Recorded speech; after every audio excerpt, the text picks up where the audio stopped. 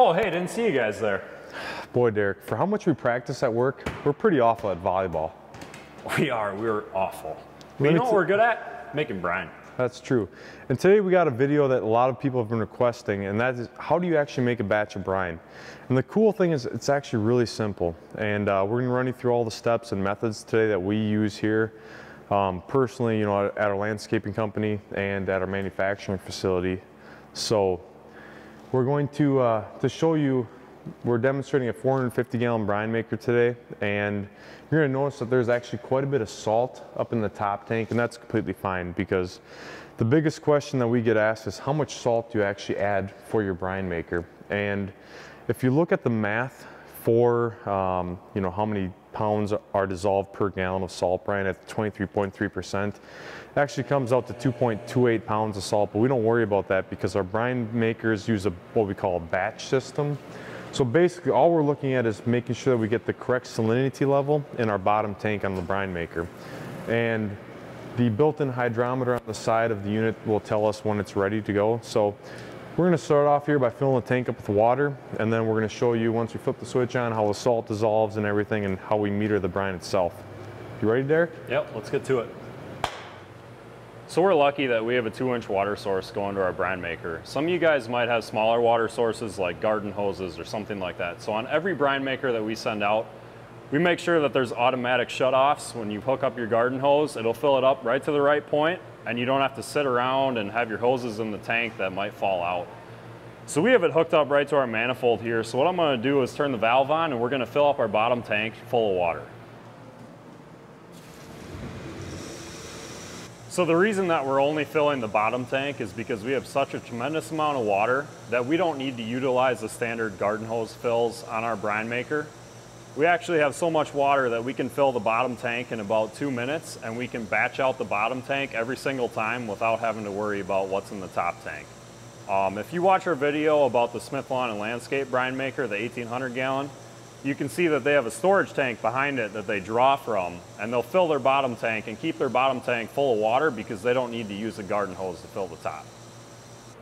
So now that we have our bottom tank full of water, we're going to make sure to turn our agitation valve on for the manifold on the top tank. You're going to make sure that your valve is closed for any incoming water coming in, and you're going to make sure that your valve is open from the bottom tank to your pump. So now we're going to start the pump up, and we're going to start agitating the top tank and let it overflow back into the bottom. Now that we made sure all of our valves are in the right place, we're going to start our brine maker up.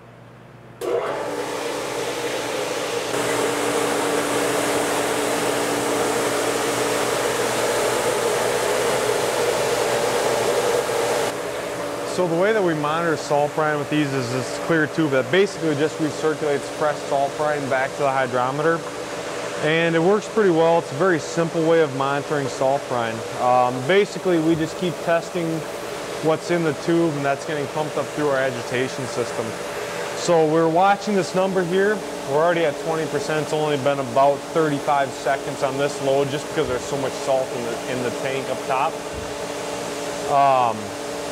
And we're just going to wait till we see it hit that 23% on the hydrometer itself.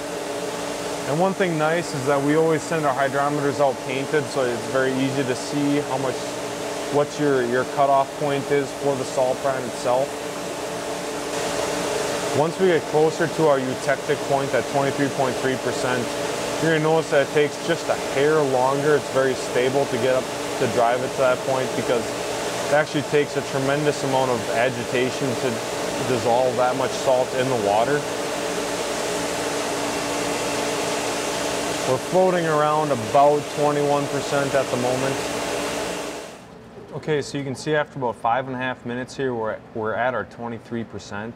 So we're going to go over and switch our valves around so that we can pump directly from the brine maker to our storage tank.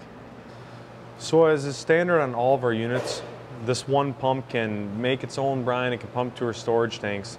And when we look at our valve configuration, you're going to want to make sure that your agitation valve is closed.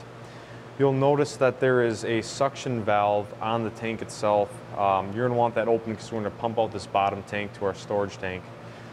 You're going to see that up on top here, there is a line feeding out on the pressure side of the pump, which is going to feed through the manifold itself and We have a little bit different manifold. Everyone's is going to be different depending on what you're doing. But this valve here is going to go to our storage tank.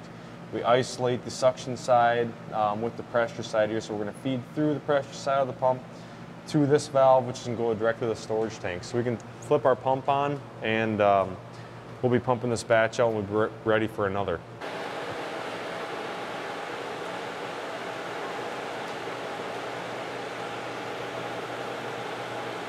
Now that we pumped that bottom tank out, we can refill the bottom tank again and restart the process. We're going to be adding salt through this next batch because we already depleted about 700 pounds of salt in that tank. But the cool thing is that making brine is such a simple process that Derek and I can get back to practicing our volleyball skills.